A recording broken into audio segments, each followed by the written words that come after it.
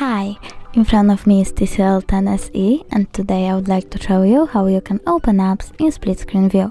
Firstly, click an app, for example YouTube.